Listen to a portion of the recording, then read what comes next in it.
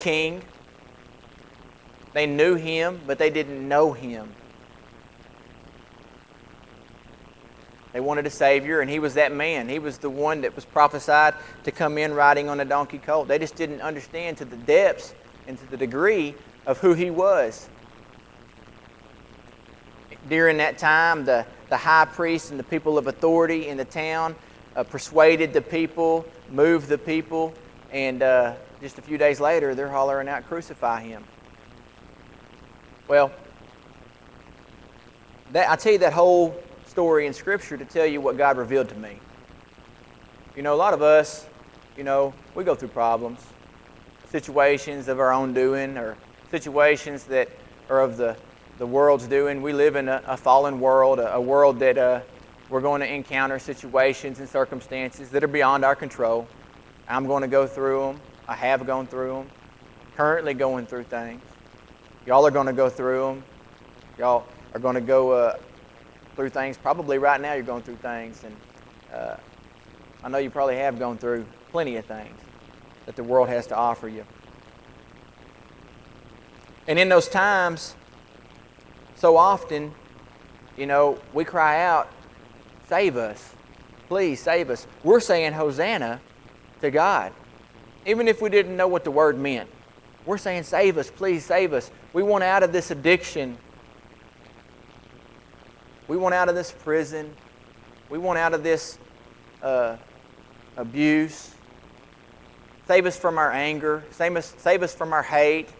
Save us, Lord. We need you physically to save me because I need food, or I need water. I need electricity to be paid for. I need this. I need that.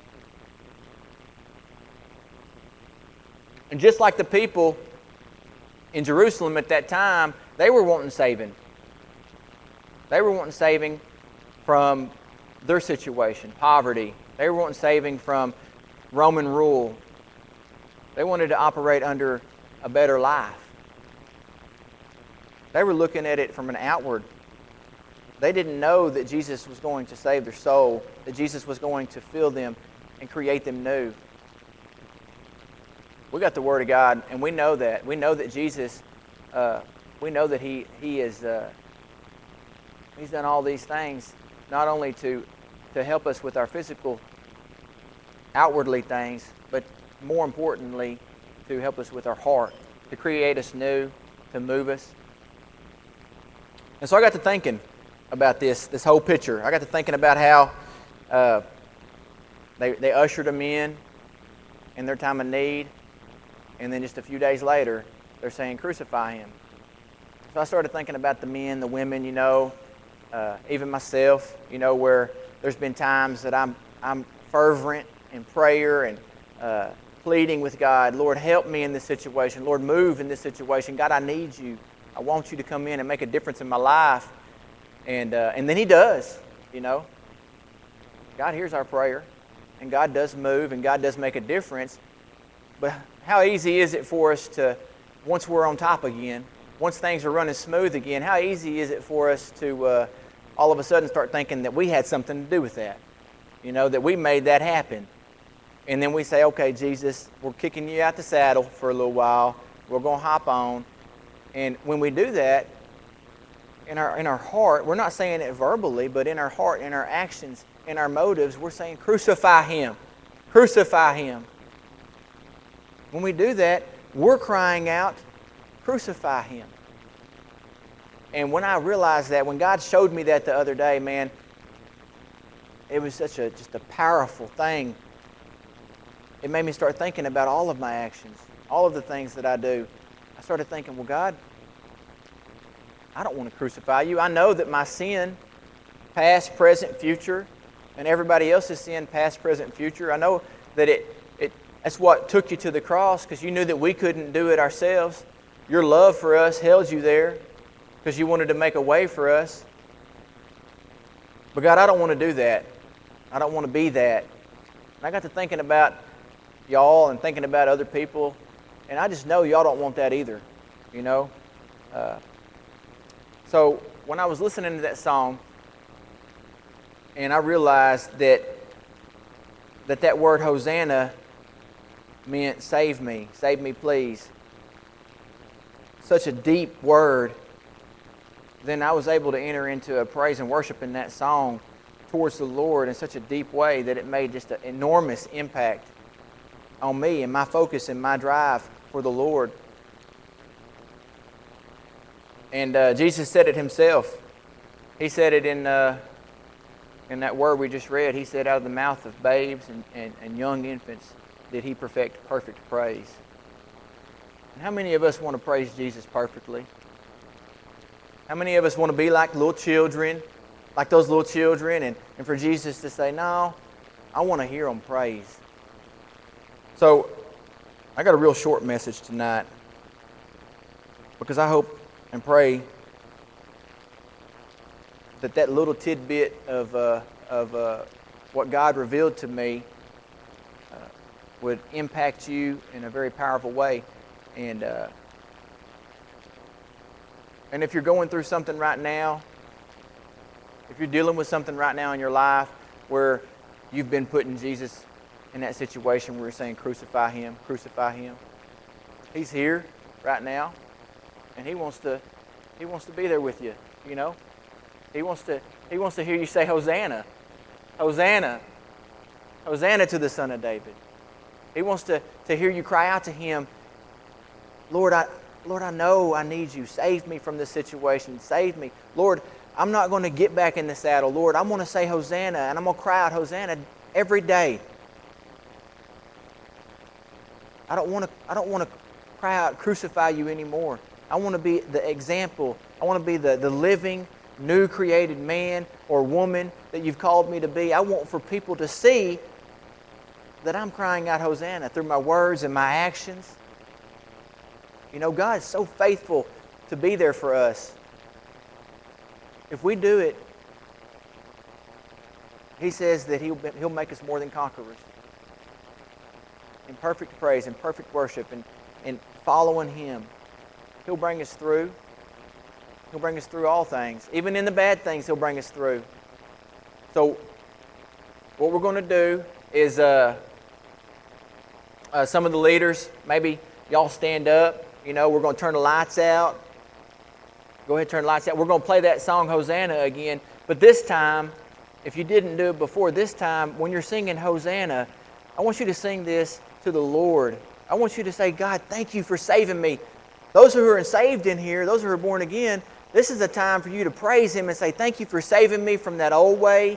Thank you for saving me from that drug addiction or that alcohol addiction or that sex addiction or that anger problem or whatever it is. You put it in there and you say, God, thank you. And you cry out Hosanna like you ain't never cried out Hosanna before and praise God tonight. And God's going to move in your life. It's that simple. And so I just want to encourage you. And we're going to play that song. And if God's been speaking to you or moving in you, of course, there's people here that would love to pray with you or talk to you, love on you, be there for you. You need a friend? There's friends here.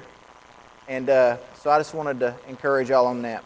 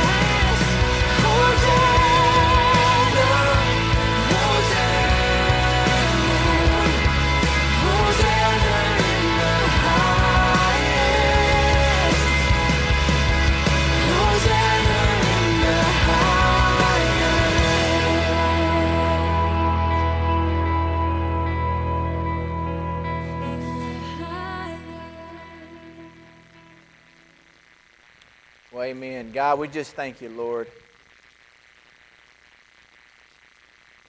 We're thankful, Lord, that we get to cry out, Hosanna, God. Lord, you have saved us. You've set us free. John 8:36, those who have been set free are free indeed. God, we are free indeed tonight, God, and we thank you for that, Lord. Lord, we thank you, Lord, so much, Lord, that you have such a deep desire to work in us and through us, God. Lord, I just love these people here, God. I pray blessings upon them. Lord, I pray change in their life, in sin attachments or darkness attachments. Lord, I pray, Lord, that you would release them from that, Lord, in the name of Jesus. Lord, we know that the devil has to run and flee for fear. Lord, we just pray that out loud. We profess it, Lord. We speak your truth back to you, God. Walls be shattered. Lord, tonight, God, we pray, God, that there would be revival inside of our heart, Lord. That you would stir up in us, Lord. That you would move in us in such a deep way, God, that we wouldn't be able to do anything but just cry out, Hosanna, in praise and, God, perfect praise, God. Lord, we thank you for what you're doing, God. We thank you for what you're going to do, God. I pray safety over each person in here. Lord, I pray that you watch over them during the week, at their job, at their house, Lord, wherever they may go, Lord. I pray that you would make light shine from them, Lord. I pray that any rotten branches be cut down and thrown in the fire, Lord, and everybody could produce such good, nourishing fruit for everybody else in this community, Lord. Lord, you could just do such wonderful things, Lord, if we would just get in the right position, God, right where you need us to be.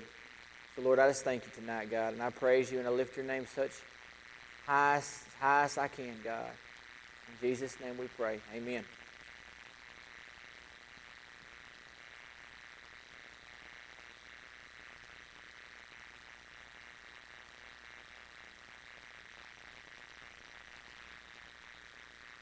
Amen. Before Brother Ivan comes and dismisses us, we're going to take up an offering. Thank you, Brother Nathan, for the word. Such a relevant word. Aren't you thankful that Jesus sets free? That he has come to set the captive free. Amen. Let me just say we welcome everybody here tonight, and especially I see some new faces. We want to thank you for being here. Good to see Brother John Nesbitt back here with us tonight. Appreciate you, brother.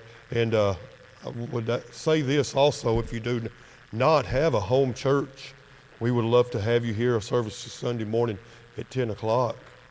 And we hopefully will see you then.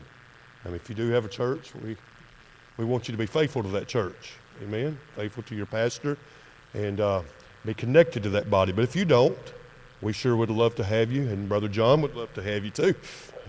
Amen. Get in a church. Get rooted and grounded in the church. And it's very important. We want to take up this offering. This offering goes for things to advance the kingdom of God in the ministry of TGIF Recovery.